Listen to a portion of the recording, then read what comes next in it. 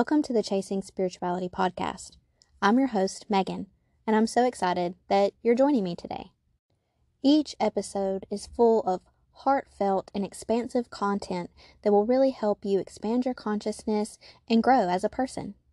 I created this podcast because I wanted to share my own personal experiences on my spiritual journey, but I also wanted to meet others and have them share what they've been through and how they've gotten to where they are today.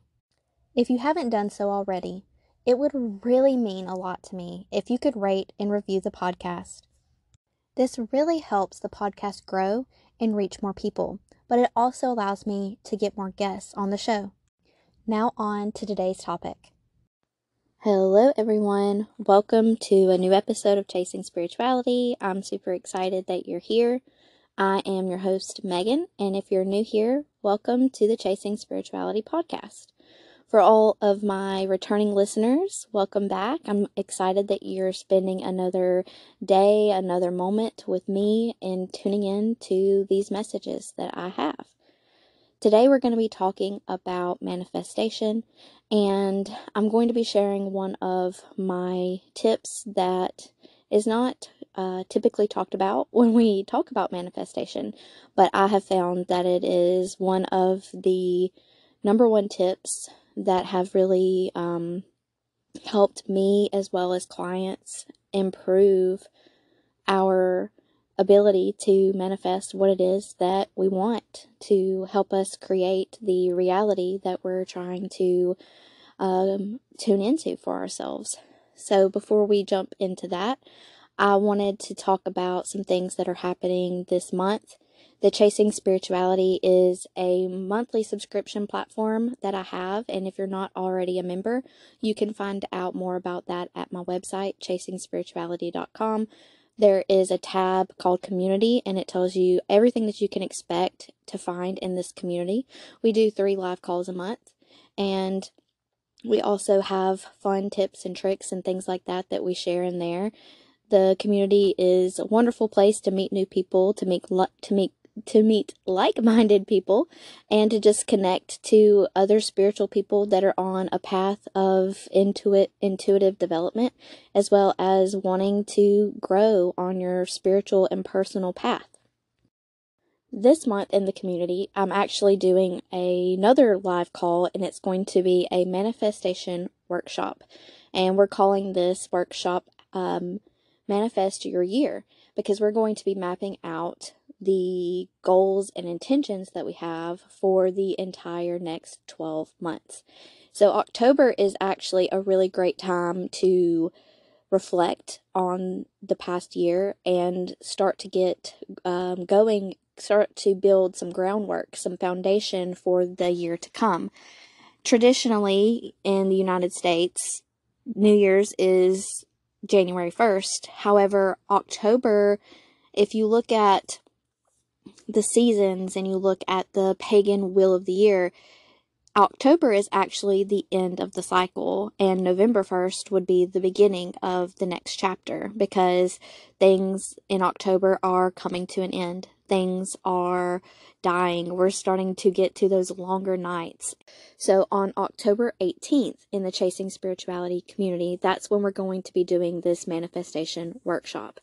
So I thought it would be a really great opportunity to talk about manifestation on the podcast and talk about some things that I plan to discuss in this live workshop in case you can't make it or you're not a member in the community. If you're a member but you can't make it to this particular live, I will be posting the recording in the community for anyone who is not able to attend the live. If you can attend the live, I look forward to seeing you, and I plan to save time at the end for questions, comments, feedback, anything like that you guys have. So for this episode, I really want to focus on one of my favorite tips, something that I always guide my students and my clients on when they're really trying to create that new reality. They're trying to create something better for themselves. And what that is doing the inner work. I talk about this a lot on the podcast, how inner work is super important, not only for our own happiness and becoming the best version of who we're meant to be, of who we want to become, but it's also linked to our intuitive development. I talked about this in the last episode that was on the podcast, how if you're really trying to grow your intuitive abilities, you're trying to connect to your higher self, connect to your spirit guides, inner work is connected to that. The same way that inner work is connected to manifestation. The reason why these things are connected is because if you're trying to manifest abundance, you're trying to manifest more wealth or prosperity, but you don't feel prosperous, you don't feel abundant, whatever limiting beliefs, whatever ideas and things like that that you have that are preventing you or holding you back from believing that you can be abundant, that you can have this wealth, this prosperity, then it's going to be really hard for you to manifest those things. I find that people come to me and they're like, I can manifest all these little things, but it's really hard for me to manifest my big goals, my big dreams. Or I've been working on manifesting something and it's just not coming to me. I'm not quite there. I can't ever get these bigger things that I'm really wanting to create for myself. Or they have certain blockages around certain areas. Maybe they can manifest certain things, or they can manifest certain parts of their life, certain parts of their reality, but they struggle in other areas. They struggle with other parts. And I find that this is because of two reasons. The first reason is because you have lessons that you're still learning around this area. There's things that you may or may not be aware of, certain blockages, certain challenges that you're currently working through. If you have certain fears or blockages that you haven't addressed or that you're still currently addressing, then you may not be ready to manifest the things that you're trying to manifest. The second part of this that may come up if you're struggling to manifest certain things are these limiting beliefs, and that's where inner work comes in. If you do not believe that you deserve wealth, prosperity, and abundance, then it's going to be really hard for you to manifest prosperity, wealth, and abundance. So inner work is interconnected to manifestation. A lot of people don't like to hear that. They're like, what? What do you mean I have to do all this shadow work and all this inner work and all this healing so that I can have these things? But I really want you to hear me out, and I really want you to think about it for a second. If you're trying to reach these new levels, if you're trying to be the better version of yourself, you're trying to reach your highest potential, then you have to feel like you are the better version of yourself. And if you still have limiting beliefs that you're working through, you still have fears that are holding you back, you still have subconscious blockages that are really standing in the way of you being and embodying that better person, then of course you're not going to quite get there yet. Sometimes it comes in levels, sometimes it comes in baby steps. And if you look at your life a year ago, you look at your life 5 years ago, I'm sure that you can see how, as you did inner work, as you improved who you are, as you improved how you feel about yourself, as you have improved your everyday life and your everyday feelings, your everyday demeanor, your everyday habits, you have also manifested and improved your life. You've manifested better things for yourself, and it's because you have changed. You have adopted new beliefs. You have changed the way that you operate. You have changed the way that you feel about yourself. You have changed the way that you view things. You have changed your mindset.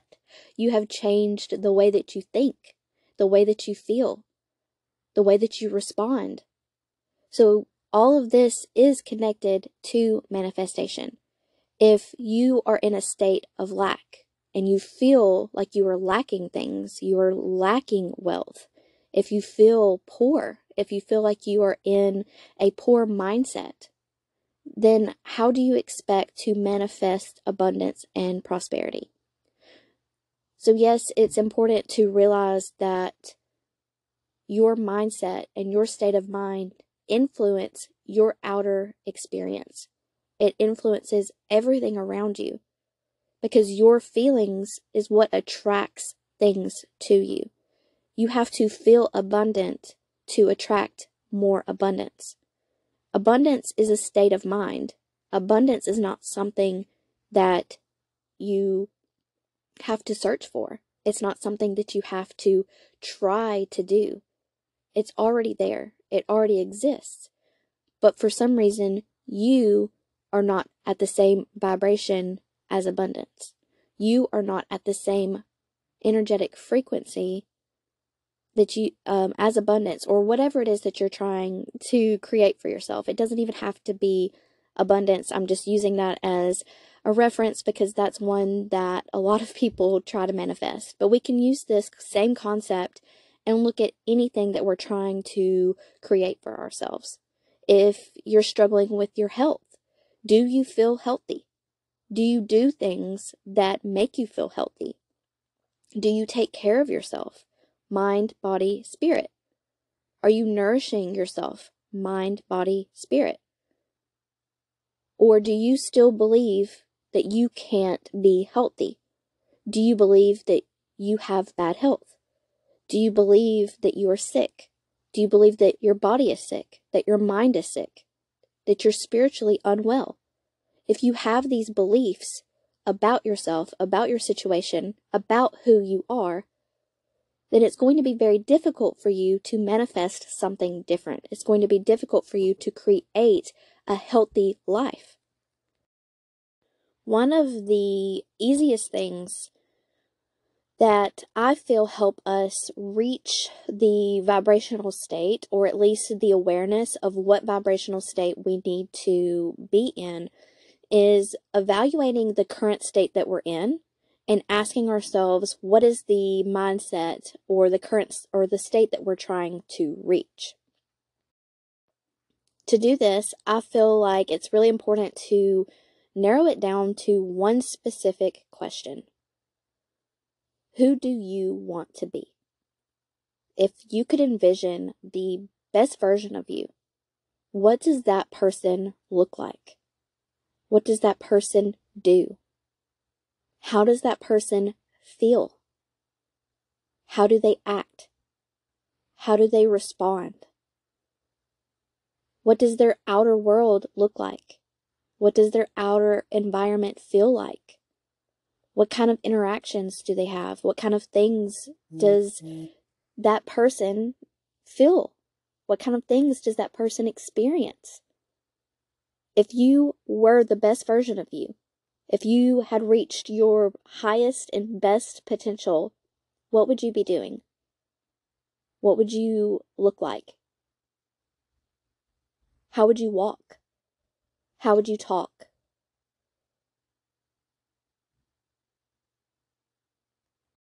How would you respond? What would your interactions be like? How would you hold yourself? Really tune in to that person you're wanting to be. Because our reality is a reflection of who we are. And I've talked about this in many, many episodes about how everything is energy. Everything is vibration. So ask yourself, if you were the vibration of the best version of you,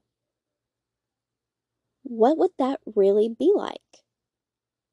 Would you feel happy? Would you feel loved? Would you feel healthy? What does healthy feel like to you? Would you be wealthy and abundant? Well, what does that feel like to you? What does it feel like to be abundant? For me, abundance feels like freedom. But for you, it may feel like something else. There's all of these key words, there's all of these thoughts, but it's all linked to an energy. It's all linked to an emotion. It's layered. So try tuning in to more than just, I want money. I want to be healthy. Really think about what that looks like for you, what that feels like for you, what that is for you. And if the end goal is just to be the best version of who you are, then there's not usually as many specifics as we think. It's not as specific as we try when we manifest. It's bigger than that. It's deeper than that. There's something deeper, something bigger that we want to feel. We don't want to have to worry. We don't want to feel anxious anymore. We want to be confident.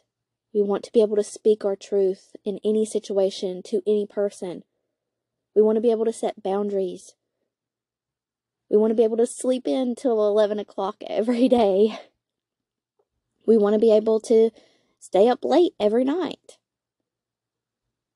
If you could have the reality that you want, and you could paint it, and you could write it, and it could look exactly how you want it to look, who would you need to be to have that? And then ask yourself, what is standing in your way of being that person? What blockages do you have? What limiting beliefs are you holding on to? What fears are standing in your way? Because we are what blocks our manifestations. Not the universe, not your guides, not anyone else. If there are things that are blocking you, then it's something within you. It's something that you're still learning. It's a lesson that you're working through. It's a fear that you haven't quite overcome yet. And it may even be that you're not really clear on what it is that you want. And that's another tip of mine. That's another tip that we're going to talk about in the workshop, is you have to get really clear on how it is that you want to feel, on who it is that you want to be. That's super important. And most of the time, we don't know who that is. We don't know what that is. We don't know who it is that we want to be, who we aspire to be. We may have some ideas, but in order to manifest, in order to create that reality, we need to be super clear on what it is that we really want. And then we need to get clear on what it is that's standing in our way. And it's always something internal. It's always something within ourselves that is holding us back.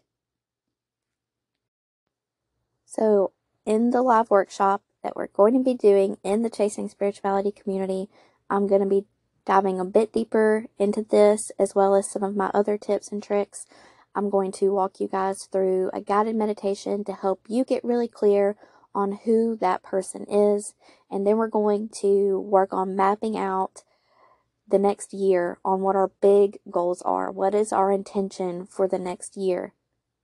Who is it that we want to be?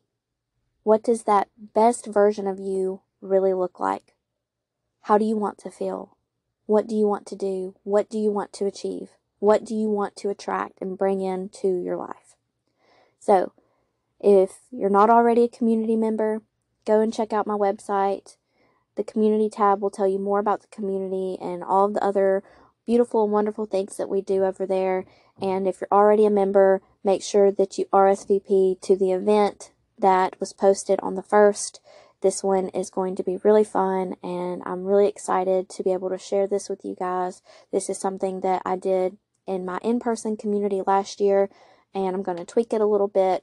If you are local to me and you like to come to the in-person classes, this is something that I'm going to be doing in person as well. I don't have a specific date set up for that yet, but I'll be doing it in person as well if you would rather attend that one.